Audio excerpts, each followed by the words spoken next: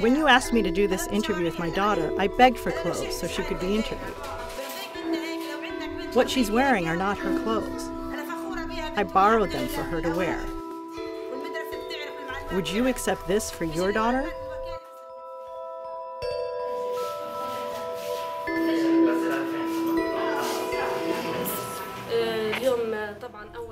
Today is the first day of school in Gaza.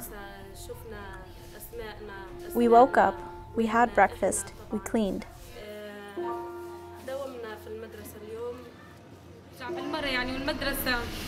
The schools have been hit by airstrikes, and the rubble filled the schools. I don't know how we are going to study in them. They're still fixing the schools. On the first day, they read our names out loud to see which class we were in. مي أحمد السيد أحمد البسيوني شيماء جميل عبد المجيد الكفارنة مريم جهاد مصطفى شبات حورية أمين محمد عدوان. There are no new uniforms for us to wear like the other girls. Everybody was wearing black or dark blue dresses and white headscarves, and we were wearing colored headscarves. And it's good that we found these headscarves, because otherwise we would have had nothing.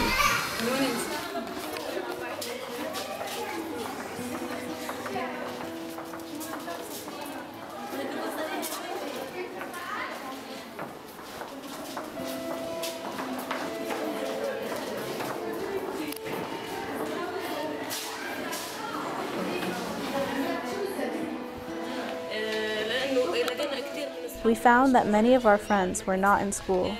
Some have moved. Some of the girls died during this war, and now we're all strangers to each other. Here in the government schools, the government gives us old books. They give the top 10 students the new books, and I am from the top 10, so I get the new books, but there are some girls who don't get new books at all.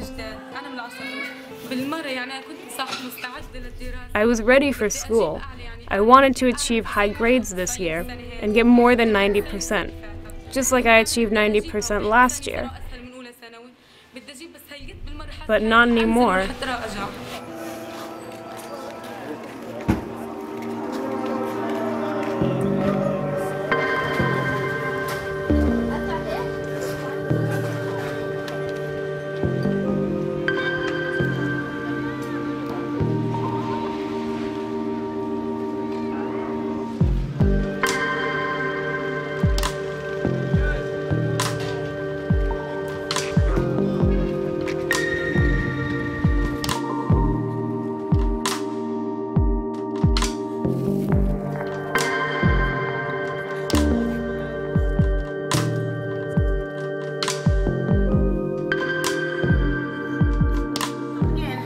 My house had 2 floors, and it was built on an area of 200 square meters. We had everything, from furniture to a refrigerator to a washing machine.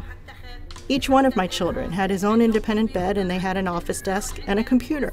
They had a TV, and I had another one. But now what we have is 0.